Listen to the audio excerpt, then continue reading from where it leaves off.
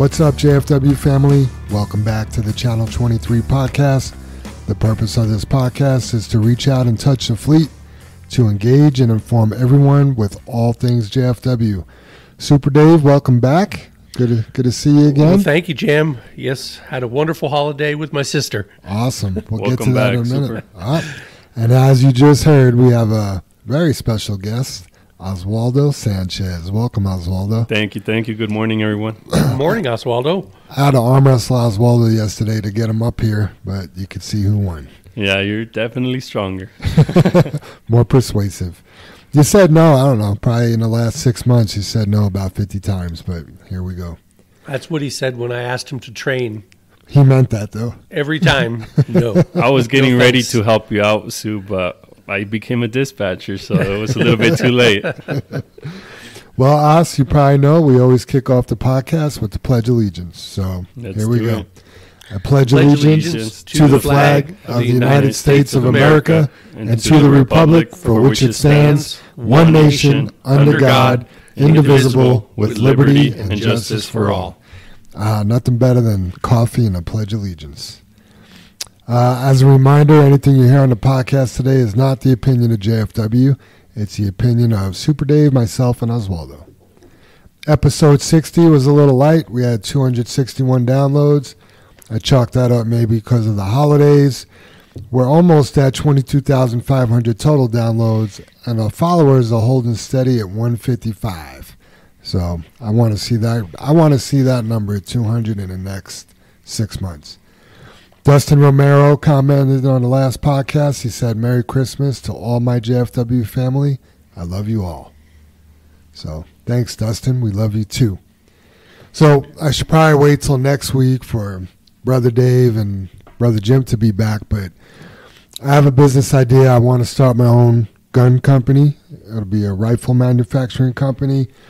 And the reason I wanted to wait for Jim and Dave is because they're also dads, and you're a dad. Super Dave, I want you to be a partner on this. It'll be by dads, for dads, and I think I'm going to call the name of the first rifle a JK-47. Just kidding. You get it? No? JK-47. That's That's good. it. All right, Os, what do you got? So since Christmas just passed, why was E the only letter in the alphabet to get a Christmas present? Oh, man. That's a tough one. Because the rest of the letters were not E. Naughty. Naughty. That's actually really good. That is a good one, yeah. Man. Most Yeah. people that come on for the first time, they tell one that's already been told. So you're already out of the game. All right, Soup, what do you got? Good. So, what is the fastest liquid on Earth? Fastest liquid on Earth. I don't know. Oswaldo? Water? No, sir. Milk is the fastest liquid on Earth because it's pasteurized before you even see it. All right. There you go. I got another one, too. This one was Tell, cute. tell the dog ones that you were telling us downstairs. No, this is, well, I could tell that one, too, but I thought this one was cute. So what do you call a snowman with a suntan? I think I know this one, but I forgot. I don't know. A puddle. There it goes. Yeah, that's one that your 6-year-old could tell. Well, Soup, no new employees this week, but we got some new people starting the first week of January. We do.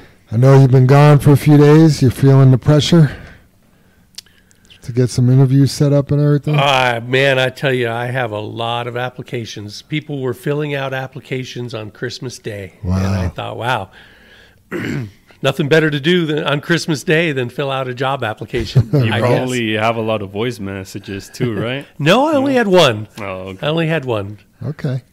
Celebrations. We have a big anniversary coming up. Tina Springsteen is here 3 years on Friday the 30th. Oh, wow. Congratulations, Tina. Yeah, Yep. congrats. No employee birthdays this week, but we do have some family birthday celebrations. Well, only one to speak of. And that's Casey Guthrie's daughter, Kylie. She's turning 13 this Friday as well. Wow. Happy birthday, Kylie. And speaking of celebrations, because Tina's anniversary and Kylie's birthday is on the 30th. The other thing that's happening on the 30th is we're having our Christmas party this Friday. We are closing down at noon on Friday. I don't think we've done that in the last 4 years. But noon, we're going to have a lunch. Even if you're off, please stop by and come say hi, hang out, grab some lunch. I'm sure we'll be making some kind of announcement of what to expect for the new year. So I'm excited. Yeah. Hey, I want to throw out another birthday celebration. Great. My granddaughter, Lexi Leonard, is turning 14 on New Year's Day. Happy birthday, Lexi. Yeah, we won't have Happy another birthday. podcast before New Year's Day, so That's awesome. throw that out there. What does she want for her birthday? That's a good question. I think she already got it, actually. I think my daughter and Jen and her husband got her a really big present for Christmas, and it was going to go for both Nice. Christmas and New Year's. It was a big old, what do you call them, longboards or the paddleboard yeah. boards? Yeah. Nice. Yeah. Paddleboard. That's awesome. Well, I'm excited for the Christmas party. Last time they had a big announcement. It was a big one. So. I don't know if it'll be that big, but it'll still be big. Because we're always trying to improve and make things better here at JFW. So, here we are another year. It's always exciting to see what's next. So, but I'm glad you're excited, Oswaldo. There always is something next. There's always something coming along, and it's going to make us better and more attractive, beefier, better benefits, stuff like that. More enjoyable to work here. Absolutely. Shout outs. CMEX, Russ from CMEX called and wanted to give a shout out to all the CMEX drivers. Quote unquote, your drivers are super professional and make it so easy to work with. I appreciate you guys and how easy it is to communicate with JFW and how organized you all are. Just a pleasure, and it makes life a lot easier over here. Thank you.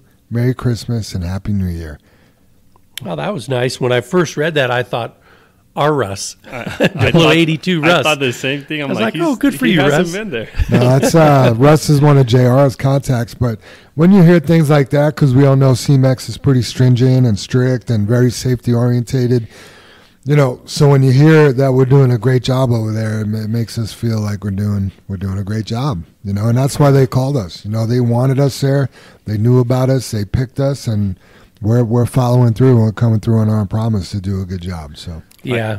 The other day I started listening to what I thought was the last podcast, and it turned out to be like a podcast that was really old. Mm-hmm. And it was one where they were talking about CMEX, and Brother Dave was saying how CMEX only wanted belly dumps and not end dumps, and how they wanted either bellies or side dumps. And now it's like we're doing such a good job. A belly dump just dropped the material on the scale. So, I mean, it CMEX, sucks. yeah, at CMEX. So it sucks for that driver and for that company, but it sure makes us look pretty good that we're doing the right thing, and we're doing it pretty good. Absolutely. Good point, Oswaldo. You see, you're already adding value to this podcast. I love it. I can't tell you how warm and fuzzy, I guess, it makes me feel whenever we get a compliment from a customer. Yeah. Because it means that we're out there doing the right thing and we're caring about what we do. Yep. And so obviously that reflects one driver doing something great, reflects on all the drivers, but it's all about caring and all about trying to do your very best. And that's what we talk about when we, bring up the creed, and delivering that honest value every day. Yep. We're just not pretty red. We're not just pretty red trucks. We actually do a good job too. Absolutely. Yep. As you guys know, we had a pretty good storm last week, plus frigid temperatures, sub-zero temps. So it was a lot. But I want to give a shout out, and also Potter wanted to give a shout out to all the snow crew. And I want to name everybody that was actually part of the snow crew. And if I miss you, I apologize. But here's a list of names that I think I have.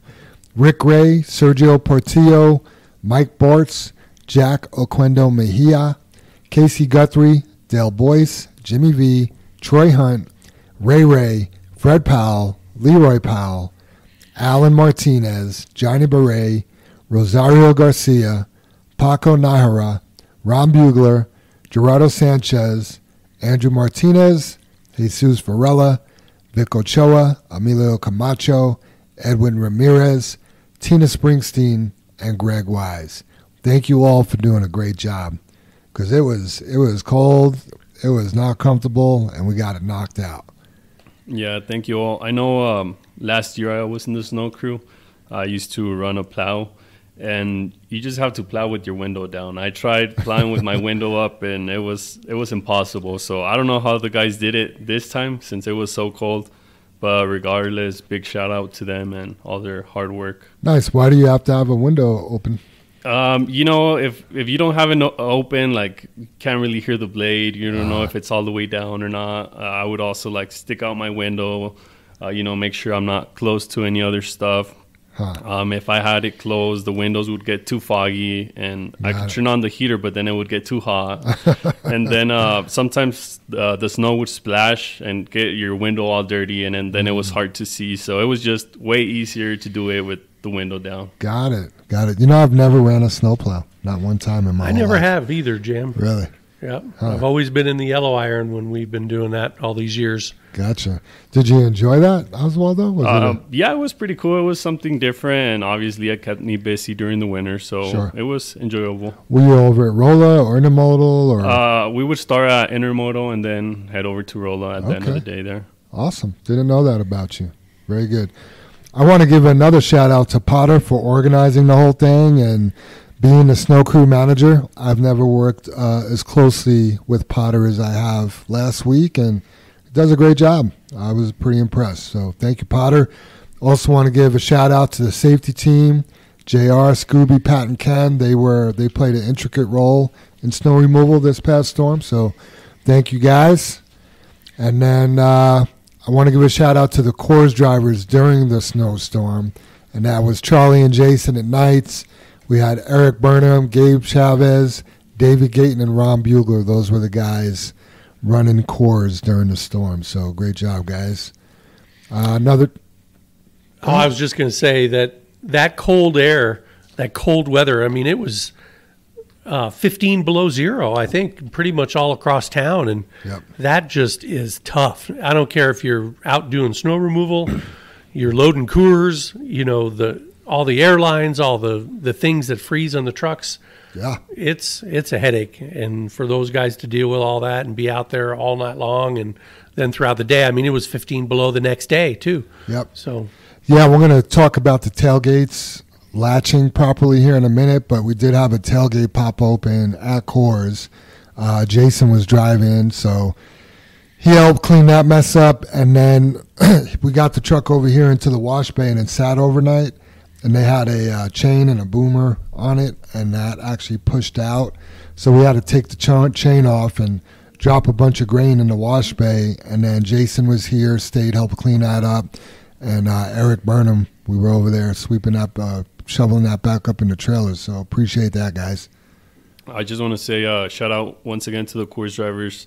Yeah, I know it's hard working when it's cold, especially with that grain. And shout out to Linda, because she actually came up with the idea of only using 3 trucks during the weekend. That way they didn't have to sweep out or try to shovel out the material. And I thought that was great, because once that material freezes, it's really hard to try and get it out from there. So I thought that was pretty cool from Linda, and I'm sure that helped out the guys a lot. Absolutely. Yep, 3 trucks was all that got dirty. Yeah, once that freezes, you'll never get it all out. I mean, it's going to be stuck to the sides and to the floor. You can scrape all day long. It's not coming out till it thaws. Chris Beam wanted to give a shout-out to Dale Boyce for dealing with cold start issues and the wind, which is pretty much a daily basis over at Arcosa, getting ready for those CMEX loads. So shout-out to Dale from Chris Beam. And then I want to give a shout-out for Tanny. As you guys know, my stepdad had a heart surgery.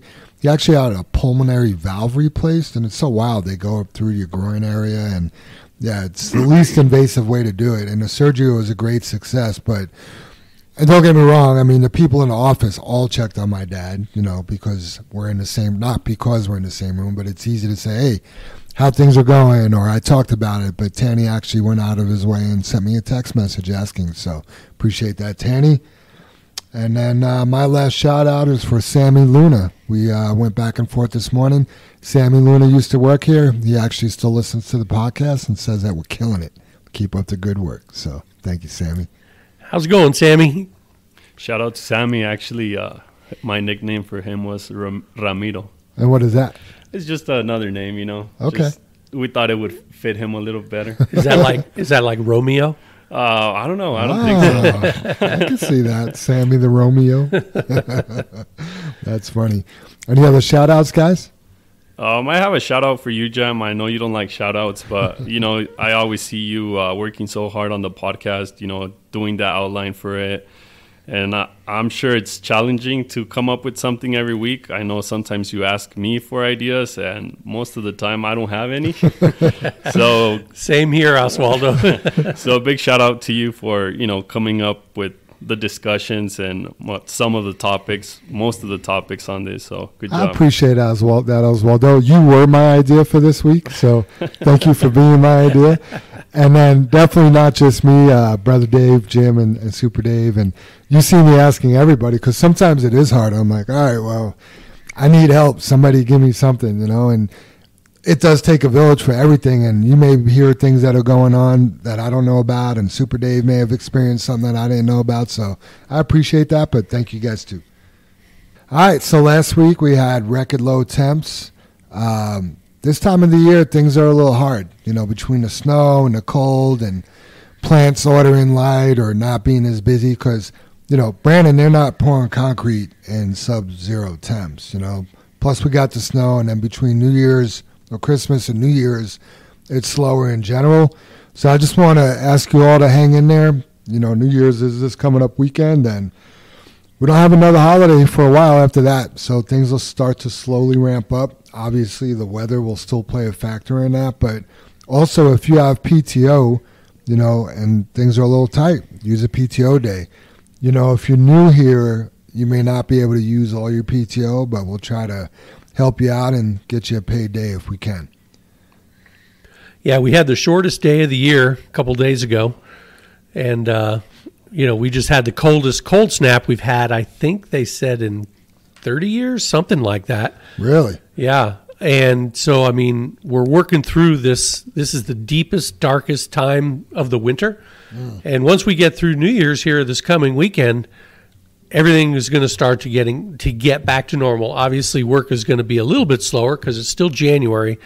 But I've noticed this from all the years is that the contractors and the companies that are out there pouring the foundations and building the roads and building the new projects, they are looking and planning for the whole next year. Right. So things really do start looking up. We learn of all the orders on the books. We learn of the things that are going to go ahead and start being poured and start going on. Maybe even a few more loads out of Fairplay. And so it's something that we need to gear up for too. We don't just sit around and wait for the, spring to spring. Once spring is here, we got to be ready. We got to be rolling. Yep. And we're going to get her done. Absolutely. I really feel like we've been busy this winter. It seems like if the weather's cooperating, we got work, between C-Max and the Fairplay loads and everything going on and all the salt. We're definitely busy. We got plenty of work. We just have to have the days to do it. So I feel like we've been doing more salt this year than normal too. More than last year. Yeah. I don't know about more than normal. I think we did a little less last year, but we're back at it full force this year. Mm-hmm. So. Yeah, and then having C-Max, I feel like it also has helped us keep more trucks busy. Sure. And I even noticed, with the leasers, I think last year we stopped using them, I don't know, maybe around October. And this year it was a few times in November where we were still using them just because we were so busy. So I really feel like this year has been a little bit better. I feel like we used some leasers last week. We did, yeah. Yep. All right. Next on the list here, backing it under the can. So Scooby went out and painted some new lines underneath the can to make it easier for people to see when they're backing in. Well, apparently we just backed over the lines and we took all the paint off. So He's got to go back out there and paint some new lines. So if you go there and you see some freshly painted yellow lines to help you get square into the cans, try not to drive on the lines. I know, it's a little bit harder, but take the extra time so those lines stay there. And it'll help everybody else get squared up. Is there special paint we could use that's tougher, like parking lot paint that, I'm pretty stays? sure they use that. Like, you're talking about what Marshall used to paint the lines here in the yard with? Well, I know because I've gone out there and painted that before, and it is line paint, know. But I just wondered if there was something more like plastic paint or something, you know what I mean, that they might use on the highways. I'm not sure. I wondered. Be worth the research. Yeah, if we can make it better, why not? So, Oswaldo, I lied to you. I told you, just come on the podcast. I won't interview you. We just need somebody else to have an opinion. And then once you agree to it, I got a list of questions I wanted to talk to you about. So, but it sounds like you've done everything. Man, right? That's sneaky, Jim. It is sneaky. It is sneaky, but I was like, oh, got him. Bait and hook. But just talking to you earlier, I didn't know you were in a snowplow. You were a cars driver. You've pretty much done it all, except for training, right? Not because you couldn't, because you didn't want to. But you started on 8/20/18, which holds a very special place in my heart because I started on 8/20/18. Oh. Yeah. Oswaldo and I share our anniversary date. We actually went on a date last year. We went to sushi. I fell short this year, so we'll have to double up next year. But the thing about Oswaldo that makes him better than me is Oswaldo's had perfect attendance in almost 4 years. And over 4 years. We're coming up on 5 years. Next August. Yeah, August will be 5 years. Wow. I have not had perfect attendance. So kudos to you, Oswaldo. Thank you. Way to show me up. You've been a go-to driver, and you've been in dispatch. It'll be 4 months on January 12th. So what did it mean to you joining the dispatch team with Linda and Randy? I was really excited just to be given the opportunity to try it out. And obviously after I tried it out for a few weeks, they didn't let me go anymore. But I felt really excited. I know you and me had talked previously, and, I had been looking to try something new. Mm-hmm. And this opportunity came up, and, I've liked it and enjoyed it. It's actually kind of funny. Before you guys put it out that you were looking for a dispatcher, I actually had the idea of talking to Linda and just throwing my name in the hat and telling her, like, hey, like, if you ever look for someone, please, take me in consideration. And I had been thinking about that and going over that, and I was like, should I do it? Should I not? And next thing you know, you guys hired Garrett, and I was like, I lost my chance. And I remember talking to JR and telling him about it, and then like the week after that, you guys put it out that you guys were going to look for somebody else, and then JR saw me outside and he asked me, like, so are you going to do it? And I'm like, man, like, I don't want to sound like I was just all talk and now back down. So I don't know. It's been a fun journey for sure. That's awesome. It really came out of left field because, we made the announcement and then JR told me that you were interested, and right away, like, my eyes got big. I was like, really? Because, everyone thinks that Oswaldo's this quiet guy, but he's actually really a good communicator. He's great on the radio. So when I heard that, I was pretty excited.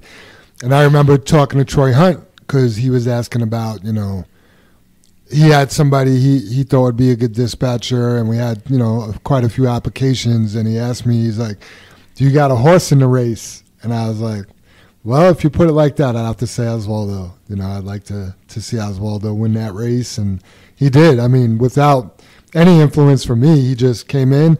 We had a little test before, because part of dispatching, you got to be able to run a computer and, do some basic, you have to have basic computer skills. Like, you got to be able to work a spreadsheet, make a Word document, be able to work emails. So we had this little test, and Oswaldo came in, and he actually really did a good job on his Word document. He actually wrote a little essay, which was impressive, and his Excel spreadsheet was pretty nice. I was like, oh, okay, he's got some skills, and he got to try out and just crushed it right away. So That's pretty cool. I remember you asking me, I think it was the day that I left early, if I wanted to take the test that day, and I said no. I was like, I'll just take it tomorrow. And that's just because I went home and my wife actually helped me out.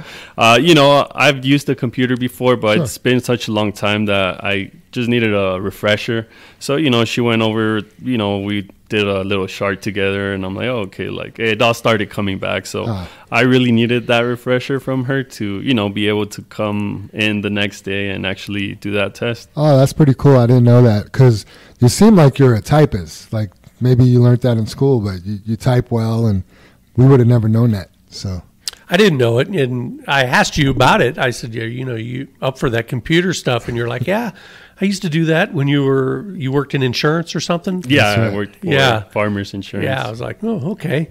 But I think it's funny too, Jam. You've said it a couple of times. You're like, who is this guy? Right. Is this our Oswaldo? Yeah. I mean, he changed his name when he got down there. Everything. He surprised us, yeah. Hidden talents. You're a man of many talents. What did you do for Farmers? Were you going to be a claims rep, or? I just worked at the office, and I was actually testing to just get my license, to sell just car insurance, home insurance. To sell it, got it. Understood. Man, that I know Linda used to be a claims rep, or there's a claims adjuster. That job's intriguing to me. Not that I love my job, but just working with the insurance companies and working with Samantha at Acuity, some of that stuff's pretty intense. It's very intense. Yeah, I like it. It's like you go to war, with the opposing insurance companies. Absolutely, yep. And they'll roll their sleeves up, and go to war for you. So that's cool. So did you ever take the test, or? No, so actually, I don't know. Looking back, I just feel like I didn't give myself enough time to actually learn it and go in there. I feel like maybe I quit too soon. At the moment, the office that I worked at, I felt like there was a lot of training. I felt like the first training, I learned it really quick, and I felt like they thought I knew everything. Right. And they didn't really teach me new stuff, and I felt like I didn't know enough. At the time, my sister used to work in the same office, and she was going to leave, and it was just going to be me and this other girl who didn't really know much. So I just felt the pressure of being in that office and not knowing enough. And, insurance, you have to make sure you explain everything the right way to people, because you could get in trouble if you don't. And I didn't want to be in the spot where maybe I didn't explain it the right way to people, and then they didn't really understand the insurance that they had, and possibly later on getting in trouble for that. Wow. Yeah, that is heavy. I guess that's why you need a license, huh? Yeah, I guess so. Is that when you got into trucking after that, or? I worked with my brother-in-law, driving a box truck, delivering medical supplies for a little bit. And at the time, I started wanting to get my CDL. So a little bit after that, I went to school and got my CDL. Gotcha. And then where did you drive before JFW? I worked with this guy that had 2 trucks. Well, it was 1.5, but I worked with him for a couple weeks. We would pick up fluff at All Recycling, and we would take it to Dad's landfill, or not Dad's, the one off of 88th and Tower, and one up in Erie.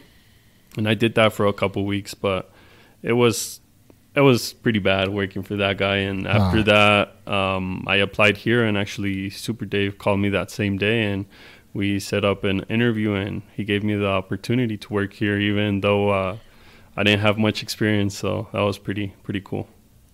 Very cool. We must have been desperate.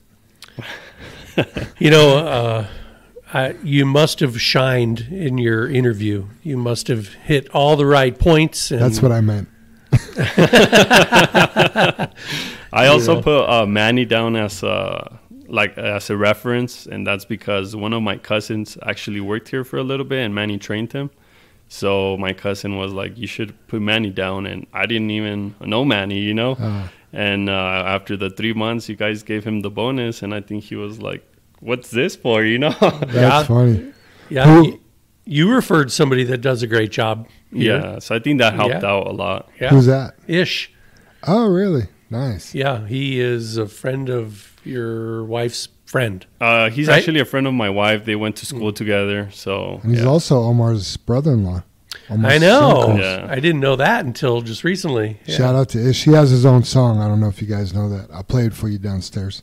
Yeah, it's called "I'm the Ish." Yeah. It must be a rap song. And then who was your cousin that worked here? His name is Braulio. He only worked here for, I don't even think he lasted the 3 months. He didn't really have good work ethic. Does that ring a bell? You know? Oh yeah, yeah. He didn't last very long. So what was your first few weeks in dispatch like? I was a little rusty. I know Linda, she would teach me stuff and then kind of sat, behind me watching me do everything. And, whenever someone watches you, it's even hard to type. Mm-hmm. So I was a little rusty. And then I would doubt myself a lot when I was moving the trucks. Every time I would move a truck, I would kind of need either Dell's or Randy's approval. And sure enough, Randy one day he said, you're doing a good job. Like, you just have to be a little bit more confident on yourself. Like, you're moving the trucks really well. So, and that means a lot coming from Randy, because he's known for moving the trucks really well. For him to give you that compliment, that's pretty cool, because he is an expert at it. So is Linda. So I guess that's my point. Getting in a dispatch, working with Linda, who's been in the industry for a long time, and Randy, he just hit a home run himself when he came to dispatch.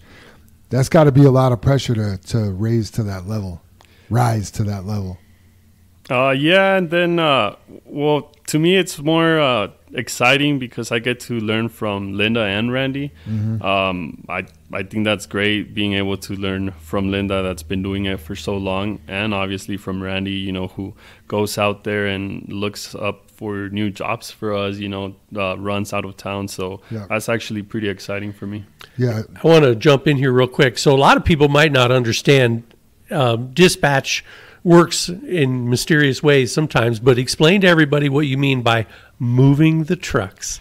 You just drivers maybe don't see this, but we have a whole screen of orders that we have to do, and you just have to make sure you move these trucks the best way possible, where maybe they're not going from one side of town to the other just for a load that it's closer to that other spot. Mm-hmm. So you just have to make sure you're moving them, sending them to the right place where it's going to be fuel efficient, and make sure the plants get all their material and they're ready to go the next day.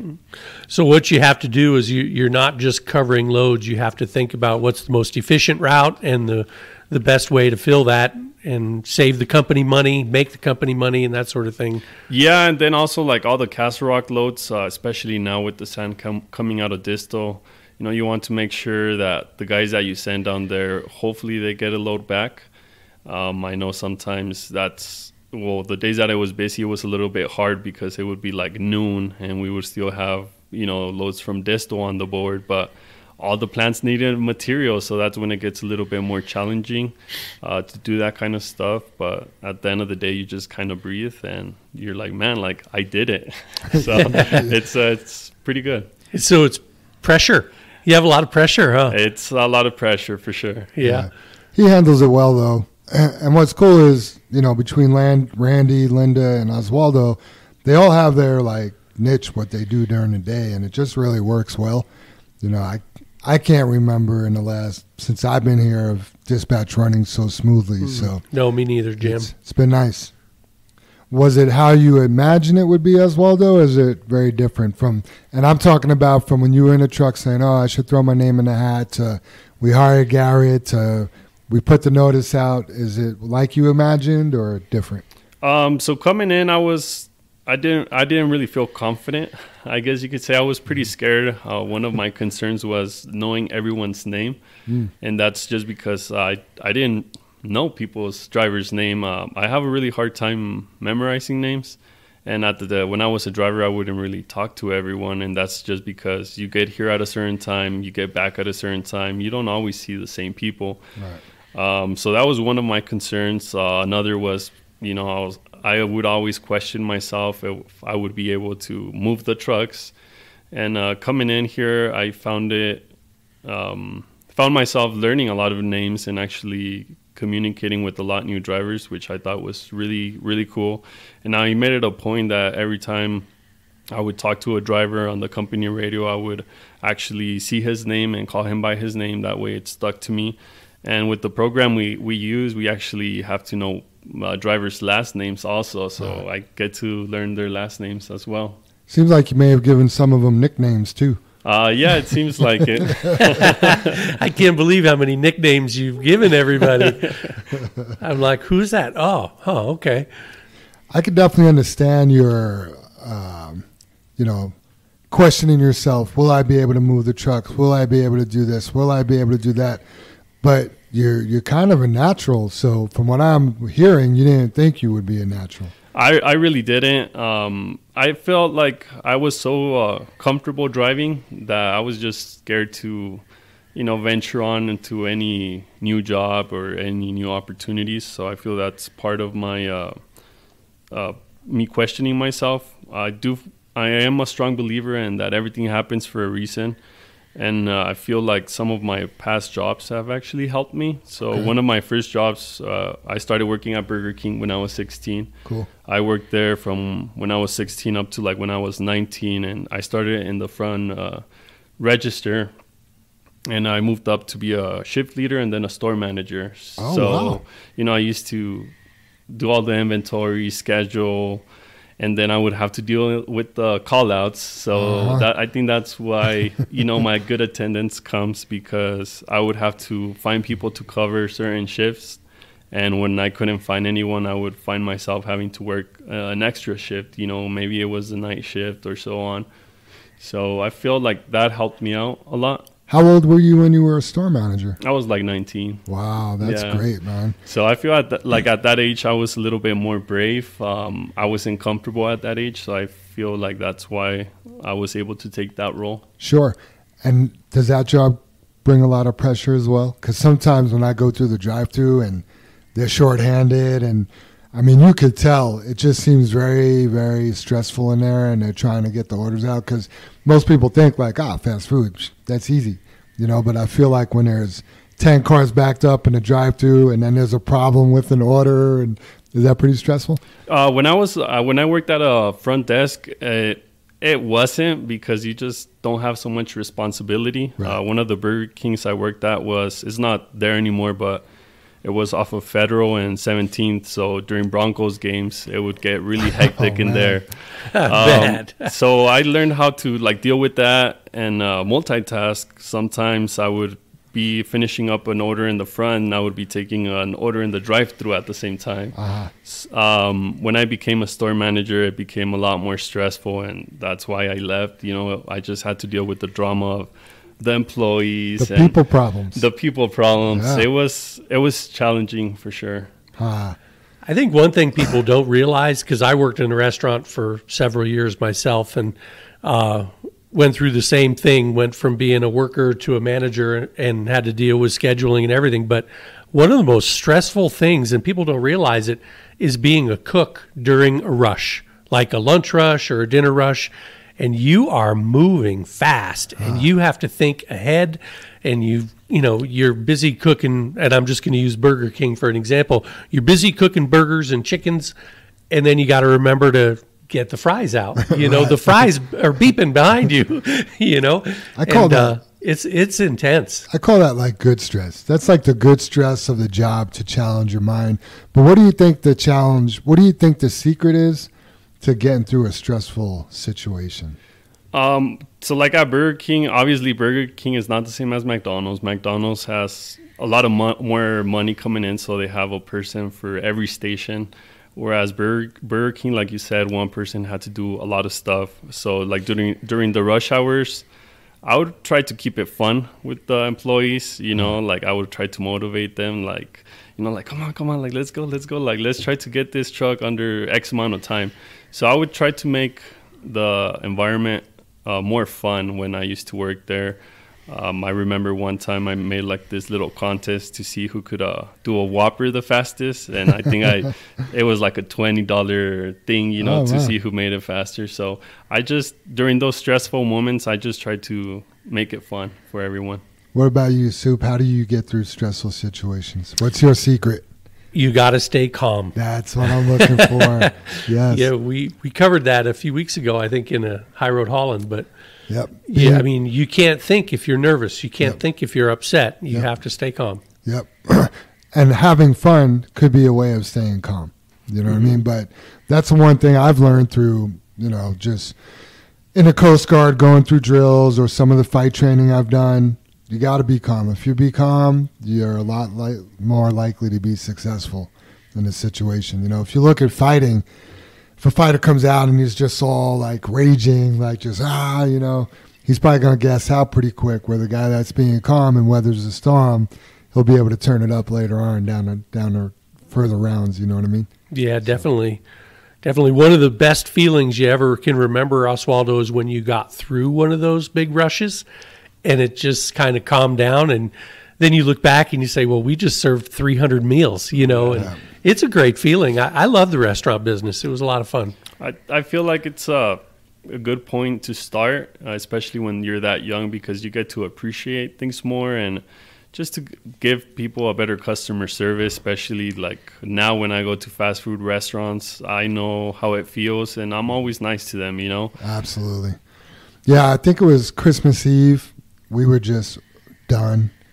Me and my wife and my daughter, we were out doing something, and we were just done. And then my wife's like, well, what do you want to do for dinner? I'm like, you know what? Let's just go grab Wendy's, And the line was big, and it was slow, and I got to the window. And I like to tell people, thank you for being here, especially on Christmas Eve. And, you could tell when I told the one window to get paid and the one window that gave me my food, they really like to hear that, instead of just like grab the food and run off. Yeah. So it's good. It's nice to be nice. Right. And yeah, it is so hard to work on the holidays. Yeah. These people are out there grinding when everybody else is celebrating, and my hat's off to those folks. Yep. Absolutely. So what's one of the more stressful things you've experienced in dispatch? There's times where, like, when it's busy, and I know I haven't worked during the summer, but we had some busy days this year. It's just hard whenever, materials running low at plants. You need to move trucks because you want to finish, like, loads that are further away. You want to finish them earlier in the day. That's become pretty stressful to me. And then at a point one day, I think only one day, I was like, you know what, I need to go walk her. And then Linda took over the radio, but I just got stressed because the plants were low in material and I didn't know where to send the trucks. I'm like, well, if I move them, they're going to get even lower on material, Sure. So that was a pretty stressful day for me. You ain't seen nothing yet, Oswaldo. So what is it? So in a situation like that, right, everything pretty much needs to go perfectly. So when plants are running low on material and you're trying to move trucks, and then you have like a rogue dog that just went and did their own thing, or didn't read their dispatch, or brought material to the wrong plant, or what does that do?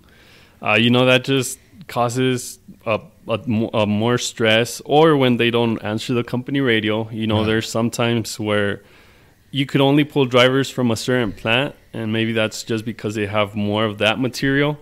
So you try to pull a driver, you're calling him on the radio, he doesn't answer, so then you have to wait another hour for a driver to get to the same plant and be able to pull him, because the other plants really need that material, or because they have a night pour, you can't really pull them. So that causes just problems, and it delays all the loads. Sure. Yep. When you're coming into work, what's going through your mind? Do you have to pump yourself up? Do you do push-ups before you leave the house? How do you get excited to come to work, and what's your goal for the day? So when I leave my house, I usually pray when I leave the house while I'm driving. Man, I love that. Usually I start praying when I leave the house, and I'm done by the time I get on I-70, so it's not like I'm in traffic or anything. And I just like it because I'm by myself, and it's just nice. After that, sometimes I call some of the drivers that work here, just because I used to call them every day before, and it's just weird not talking to them anymore. So sometimes I'll call them in the morning, And, part of my goal and my prayers is to help me be good to everyone, give everybody a good attitude, especially with the drivers. I know that if it's late in the day and there's traffic and I'm still sending them up to Fry to 12, I want to make sure I do it in the most respectful way. That way it doesn't affect the driver in a negative way, and it makes them have a even longer afternoon if I'm rude to them. You ever heard the term servant leadership? I haven't. Well, that's what you're doing. Good leaders serve people. You got to lead to serve. If you're leading to be a boss, because you aren't in a leadership position, you're telling people where to go and what to do, but the fact that you want to give them a good attitude and make sure you're doing the right thing, that's called servant leadership, and that's powerful. It really warms my heart to hear that you pray before work. Sometimes I do that too. Sometimes I pray when I leave. Or just be thankful that I got through the day. So that's amazing, Oswaldo. Do you have a point of frustration in dispatch? I would say, when they don't answer the company radio, sometimes it gets frustrating. And I get sometimes you turn it off, maybe because you're on an important call, or you go to a certain pit where there's a lot of noise, like Fry, Morrison, and sometimes you just forget to turn it back on. But it's just frustrating when it's the same drivers that do it, right? Just because at that point you feel like they're neglecting you, they don't want to talk to you, or they just don't want you to move them, and sometimes that could be pretty frustrating. They're not engaged. Yeah. Why is it important to have your radio on? Not only because sometimes we need to have you do something else, or maybe the plant doesn't want the material out of Morton, now they want it out of Fort Lupton, and you have to let them know. But also, they might have their tarp open, or they might have their tailgate open, and you have to tell them that. And when they don't answer, you have to look for their phone now and call them and hope that they answer. So there's just a lot of things going on that it would be good if they knew right away. There's nothing faster than a company radio. When it comes to communication, that's the fastest, most direct way. One beep away. One beep away. And that's why they're in all the trucks. And that's why we all have handhelds. Yep. Absolutely. And I must say, it's easy to be guilty because I've been in that truck before, and you have two different radios. Maybe somebody else is on your step, trying to talk to you through your window when you're on a job site. And you have to concentrate, especially when you're dumping. So you reach up and you turn that radio off. And then, this is going to sound terrible, but 2 hours later, you say to yourself, wow, that's been really quiet today. And you look up and it's off. And I used to hate that. And when that would happen, I'd turn it right back on, and I'd get on the radio and I'd say, Linda, I've just had my radio off for the last 2 hours. Did I miss anything? You've been looking for me? And if that does happen to you, take the high road and do that. Get on the radio and apologize and say, hey, I was in a really stressful situation a minute ago, and I had to shut my radio off. And, Were you trying to get a hold of me? No, you just sit there and say, wow, it's been really quiet. And then you look at the radio and it's off. Yeah. So it happens to everybody. Os, is there something that you'd like to change in dispatch? I think it would be, I don't know if it's something possible or not, but and not really dispatch, but for the drivers, I think it would be really cool if, in our busy season where, maybe some plants have night pours and, we make like Brannan or Fry stay open late. It would be nice if we could reward the drivers for getting that last load. I feel like, a lot of drivers do go and get it. A lot of drivers maybe drag their feet so that they won't have to go. And I understand both sides. I mean, they are getting rewarded by getting an extra load. They get extra money in their pocket. But at that time of day, there's just so much traffic that it's not your typical, midday load where it's going to take an hour. It's probably going to take an hour and a half just to go get loaded and then go get dumped and then go back to the yard and fuel up, and you end up leaving pretty late. So it would be nice if there was a way to reward the drivers. So you're talking about a spiff, like, okay, if you go get this late load, it's extra $20. Yeah.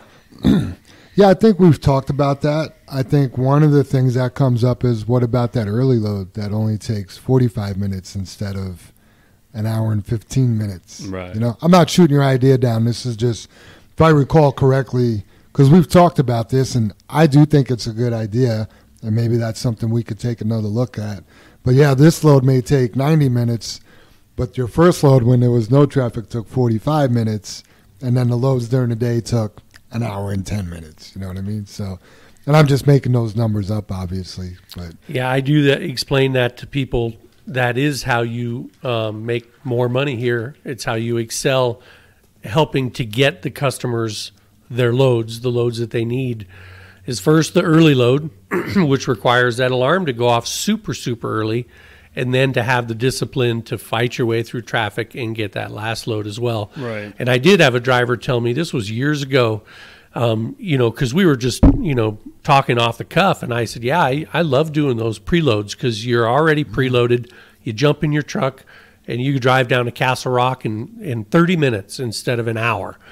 And he looked right at me and he said, I will never, if I can help it, never have a preload on. When I come into the yard, I want to be empty. That way I can always be at Fry at 5 o'clock. I was like, boy, that does make sense. But it takes a lot of discipline to fight your way down to, plant 13 or out to Aurora to plant 12 during rush hour, because it's a struggle. It's less efficient. I guess the key would be to have a preload every night, because then you're always going to get, it's not like you're missing that early fry load. You'll always have a preload. You go deliver while everybody's going to the pit. If you did that every day, I think in the long run that will work out better. I don't know, because then you're not going to get your first load of the day on. How do you consider it? Is it your last load of the previous day or the first load of your new day? Right. I mean, yeah, you got to kind of figure that out in your head. Yeah. But would you rather go deliver? Would you rather have one on the ground at 5:30 or be loading at 5 o'clock? I guess both. I mean, I guess the name of the game is just be efficient, keep your head down, keep the door closed, keep the wheels turning, and you're going to make money. But we do like that idea. Maybe we'll bring it back up into the steering committee. But, yep. Yeah, I just, I know a lot of drivers value the time at home, value their time with their family, and I do too, and that's great. And sometimes getting out that late might affect that a little bit just because you're getting home so late. It does. So, yeah. When you're early, everybody else is still sleeping. That's right. They don't miss you as much. Right. Good point. What kind of longevity can we expect out of you in your current position, Oswaldo? And do you have your eye on another position here at JFW? So currently, I don't really have my eye in any other position. I would like to stay here at JFW. I like it here. Working in the office has made me like this job and the company a lot more. When you're in the truck, you kind of only look at, I know you guys say that don't look at your own piece of the pie, but it's hard not to just because you're by yourself. But in this position, in this role, I've really learned how to look at the whole pie. I would like to learn everything there is to dispatching. There's a lot of things I don't know how to do, and I know I was talking to Linda last week, and she was telling me how we would start diving into more dealing with the salt loads, and then dealing when people call in and they want us to move material for them, so how to deal with those calls. And I thought that was pretty cool, and I want to learn that. So for now, I would really like to stay on dispatching and learn it. But in the future, I would definitely like to, maybe move to a different position, and a position that I can contribute with JFW and keep making it better. Awesome. Would you be interested in being a podcast host? Probably not. I tried. I enjoy doing these podcasts so much, but man, I would freeze up hard if I had to be in your shoes, because you're the the timekeeper, I guess. You'd be fine. Nobody looks at their watch unless we have meetings and stuff to go to. But yeah. Well, Oswaldo, I think that's all I have for your non-interview we did today. But please keep chiming in and speaking up. Did you have anything you wanted to ask Oswaldo, Sue? Yeah, I mean, you kind of already answered it, but do you ever feel the pressure from the drivers being a driver and you know what it's like to send somebody up to fry at 4:30 in the afternoon, and do they ever give you a feedback or push back and say, really, Oswaldo, do you know what time it is? They haven't said that. Sometimes by their tone, you could tell they're saying that. Of course. So it is hard. One of the things I've been trying to do is send everybody rock to 12 until like 1 or 2 in the afternoon, and everything after that send them to Plant 2 just because it's closer. Mm-hmm. They don't have to get all the traffic from I-25 all the way to Chambers. So that's something I've been trying to do, just so that we don't have guys going to 12. I don't know if that will be possible during the summer, just because, there's been times where there's more than 10 trucks at Plant 2, and I know that that's also not good, or maybe Plant 12 really needs the material. So I don't think that's something I'll be able to do every day, but definitely it's something that I've been trying. And I do feel the pressure, but I think I feel more the pressure of having the plant run out of material. So I think that's bigger, than the emotions. You got it on both sides. Yeah. So when you dispatch somebody late, your phone doesn't ring? They just go do it? You don't? Have you ever said, all right, go do this, and then all of a sudden your phone's ringing? Like, can I take it to Plant 2 instead? Yeah, exactly. I've had that happen a few times. Have you lost any friends moving into dispatch? I guess in a way I do feel like some people, or, I've heard some stuff that I changed. But I feel like anytime you change a position, you change roles, you have to change to fit into that position. Mm-hmm. So I'm not really worried about it. At the end of the day, if they were true friends, or, if they were there for you, they would be happy for you, and they would support you in any way. Absolutely. Great point. Well said, because it is true. You do have to change. Yeah. Good stuff. All right, we got quite a bit of safety topics this week. JR wanted me to bring up that heavy permits, they are not valid during adverse weather conditions. So if there's snow on the ground, or if it's snowing, you cannot haul that 92,000 pounds. You can't use your heavy permit. Why can't we use heavy permits in adverse weather, Suit? It's the law. It's the rules of the permit itself. If you disregard those rules, you very well could lose not only your permit via our own rules here at JFW, but DOT could slap JFW and take the entire company's permits away. Wow. And so that's a big deal. They are essentially for the safety of yourself as well as the general motoring public, because to haul that heavy and you're, dealing with wet roads or frozen roads, snowy roads, it makes it even more dangerous than just hauling the weight itself, because hauling that extra weight is more dangerous. It takes more time to stop. The truck is under more stress from being heavy weight, tires, brakes, the whole 9 yards. So it is important that we follow those rules. Absolutely. Next on the list, bumping your tires after a long weekend. So we just had a long weekend, and we got another one coming up. Why is it important? Because we're always going to bump our tires, right, during our pre-trip. But why are we stressing this more after a long weekend? Well, because things seem to happen. Those long weekend gremlins come and hit us. It's kind of funny. They're real. Everything might seem fine when you parked it, even if you did a good post-trip. But it's amazing the things that happen when the truck sets for a couple of days. One thing I'd like to point out, too, is you got to listen for those tires. When you do bump them, you got to listen for the sound. And if something sounds, like it's low, try moving the truck a couple feet and hit it again. If it still sounds low, then you're going to want to stick it with a pressure gauge, a tire gauge. But there's other things you need to look out for. Obviously, look for your trailer inflation light to make sure that it's going to go on momentarily at the beginning. That's just it's normal. It happens when you start your truck.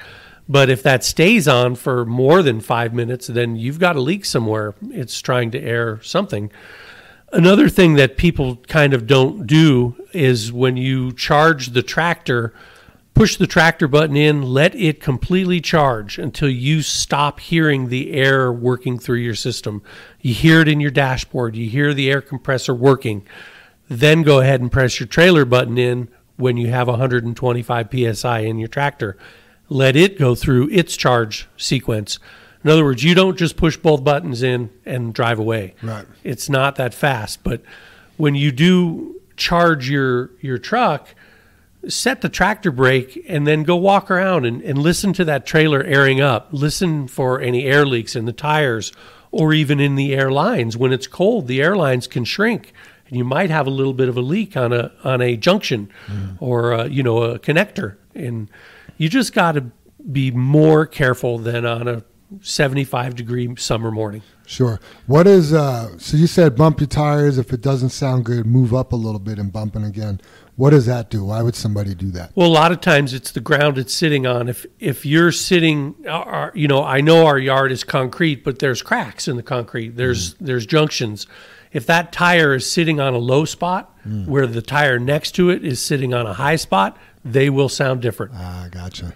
That makes sense. When it comes to the tires also, I don't know, when I used to drive, I would see a lot of people airing up the tires every morning. Every morning. Or sometimes, like twice a week, and it's like, have you ridden it down? Like there's probably something going on. Yeah, maybe it doesn't have a nail anywhere, but it might have a different type of leak that the shop could definitely work on. And sure. Valve stem could Valve stem, yeah. They do such a good job, and maybe a lot of drivers don't know that, but that's something really good.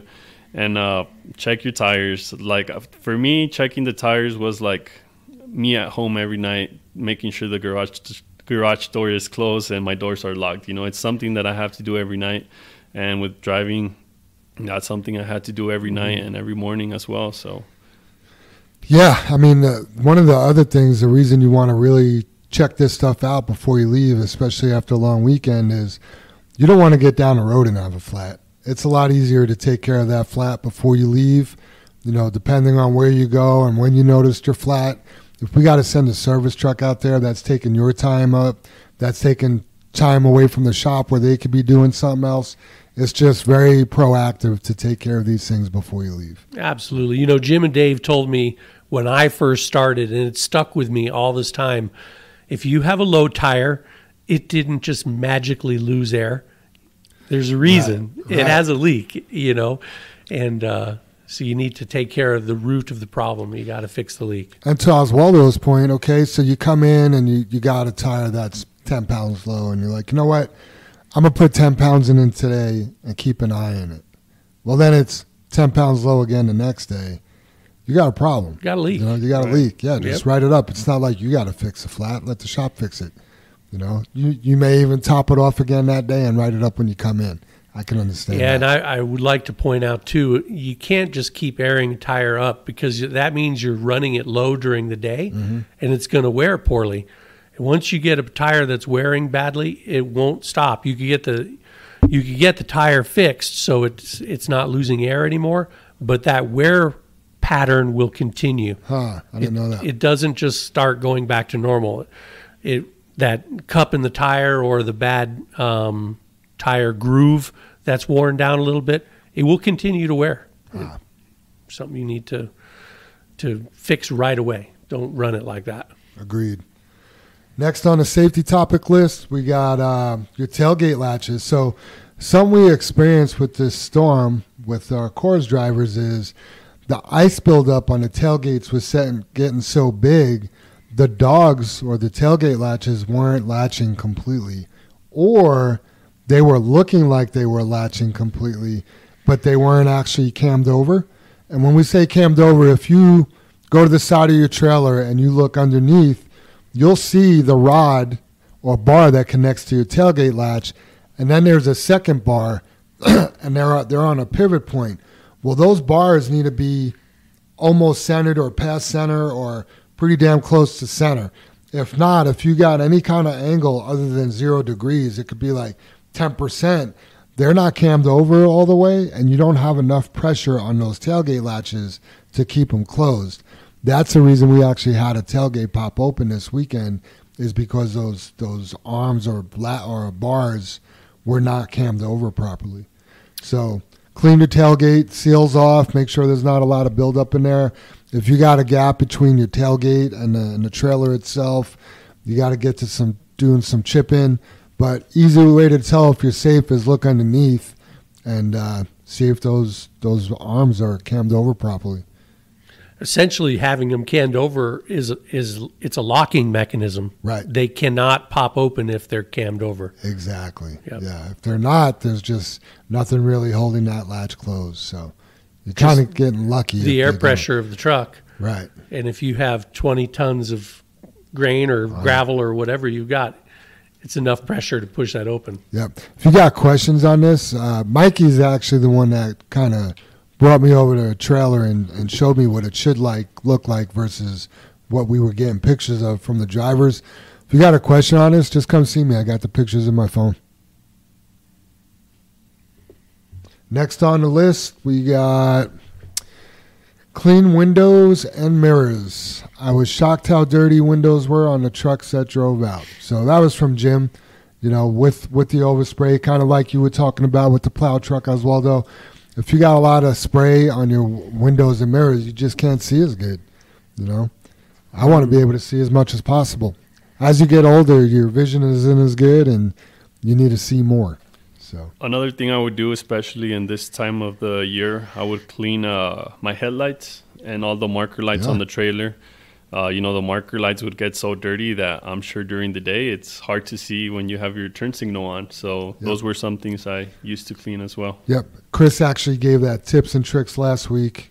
Definitely wipe your tail lights. Yep. When you're wiping your tailgate off after you dump, clean your tail lights as well. Yep. I'd like to point out you can get a ticket for that. If your lights are not cleaned off in bad weather, they can write you up for that. Obstructed. They're obstructed. Didn't know that. Man, I'm learning a lot today. Do you have any other safety topics you guys want to hit? Oh, no. I could think about a few. All cold weather related. And we've got what do you think we have? 2 whole months left of cold winter weather. We're just getting started. Pretty much. Yeah, we actually have a storm rolling in. I know Kendrick's going to go spray. We're expecting anywhere between 1 and 60 inches of snow. So, and then another one on Sunday? New Year's Day. Yeah. Night. Yeah. So Sunday night. Yeah, I don't mind the snow or the cold. I don't love either, but when they're together, when it's sub-zero temps and you got a snowstorm, yeah, that was rough. Tips and tricks this week. Leave enough room for fuel when you're getting loaded to go through the port. It's about 500 pounds of fuel. You need to leave room for an average. So basically what that's saying is you're going to get preloaded. You're going to pick some ice, some salt down to Colorado Springs or up north or wherever you got to go through a port. But you're loading while you've ran all day and your fuel tank is about 68 gallons low, right? You need to leave room because you're going to have to fuel up. So keep that in mind. Mm-hmm. Absolutely.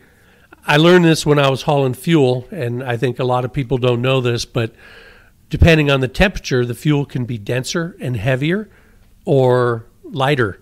On a hot 95-degree day, that is going to run about 7 pounds per gallon. But on a cold day, it's going to be over 8 pounds per gallon.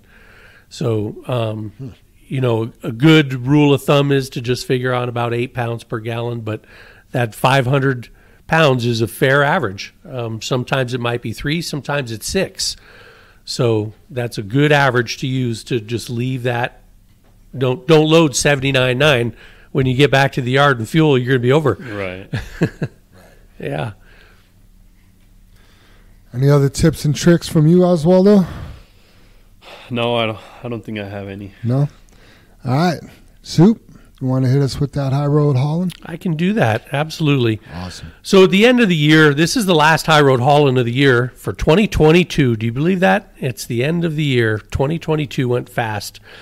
And I always like to look back, and I always like to reminisce or try to take into account what's happened, what have you succeeded in, what have you failed in, right? But also appreciate what you've been blessed with. And I think a lot of people look over that and they don't really realize, hey, I'm doing pretty good, or I'm blessed with a beautiful family or a wonderful job. And all these things can get overlooked easily when you're under the stress of dealing with the day-to-day things that we're all met with, right, every day. So I put together a list of stories, I guess, that might help focus on what we all need to appreciate every day. So the first story is, I recently met a super wealthy and influential businessman at a corporate conference. The man has a net worth of over $100 million. In conversation, he told me he regretted never making it to his son's hockey games or his daughter's dance recitals. It made me smile because my total net worth is probably only as much or less than the man's last paycheck. But I've made it to everything, and my 2 children always smile and wave to me in the stands during practice and on game days. The second story. Today is the 14th day in a row that my 87-year-old nursing home patient's granddaughter has come to visit. 2 weeks ago, I told her that the only time I see her grandfather smile all week is when she visits him on Saturday afternoons. 3, in the final decade of his life, my grandfather woke up every single day at 7 a.m., picked a fresh wildflower on his morning walk, and took it to my grandmother. One morning, I decided to go with him to see her.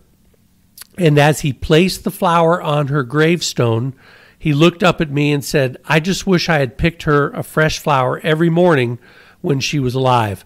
She would have really loved that. The next one, the biggest nerd in my 2004 high school graduation class, a nice, quiet boy who I wasn't very nice to, is now the heart surgeon who saved my mom's life after she suffered from a sudden heart attack at 68 years old last night. And the next one, I was recently reunited with an old friend after 9 years of silence between us. Throughout high school and college, we were best friends. And then just before college graduation, we got into a nasty fight over a boy. Terrible, hateful words were exchanged, and we never spoke again until today. And as we hugged each other and cried, we acknowledged how irrelevant that boy is now. And today, my daughter firmly confronted me with the fact that my biggest fear, a fear that has undoubtedly held me back from many life experiences, have never come true. And I'm turning 76-year-old tomorrow. And the next one, I sat down with my 2 daughters, ages 6 and 8, this afternoon to explain to them that we have to move out of our 4-bedroom house and into a 2-bedroom apartment for a year or 2 until I can find another job and build our savings back up. It's a conversation I've been avoiding for over a month as I've struggled with the doubts and regrets of not being able to provide a financially stable household for us. But my daughters looked at each other and looked up at me after I told them, and my youngest daughter turned to me and asked, "Are we all moving into that apartment together?"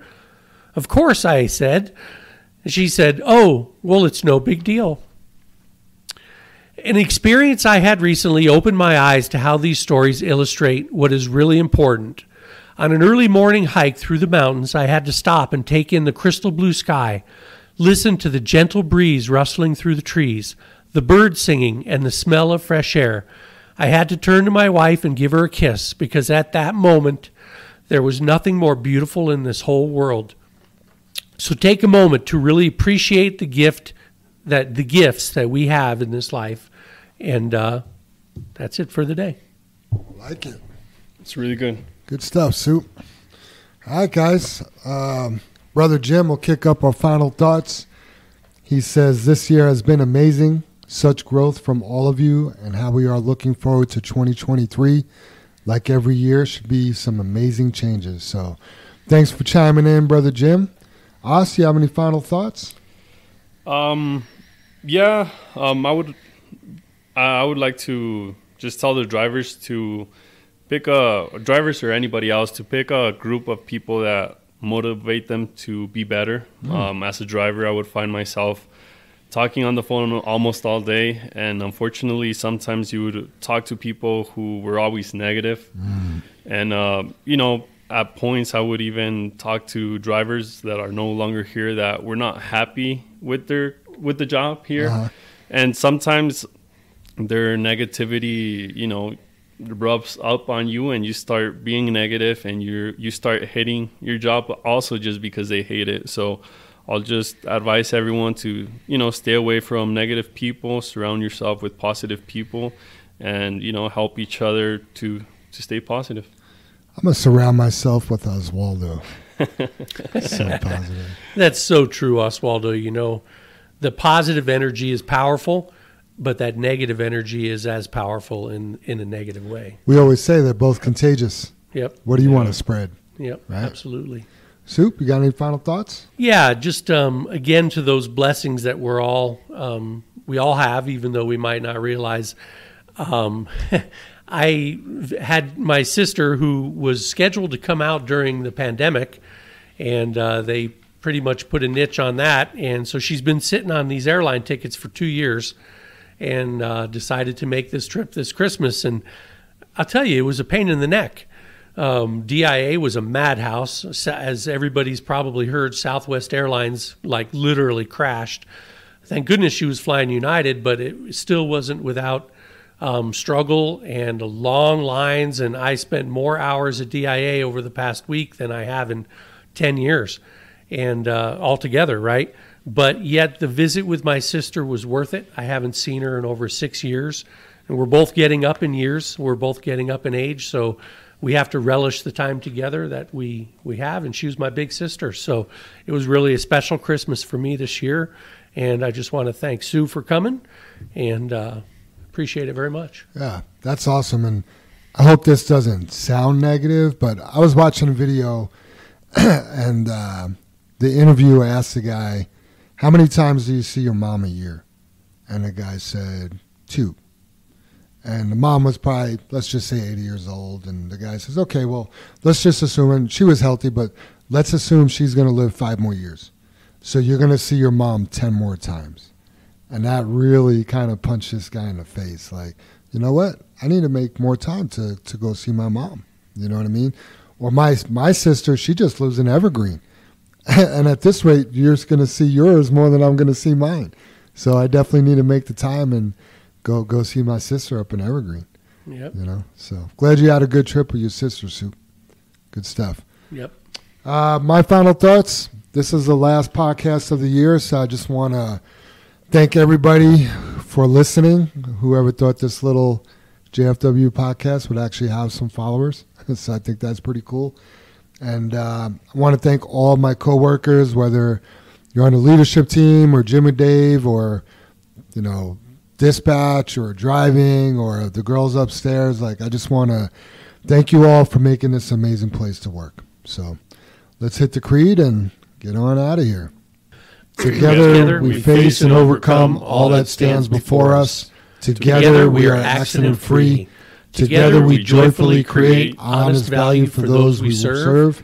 Together we celebrate our differences and respect those with whom we work. Together we are accountable for our words and our actions. And together we are the JFW family. Thanks everybody for listening. Have a happy new year. And don't forget, this Friday, the 30th at noon, we're having a party here. So hope to see everybody there. Have a great day, everybody. Yep.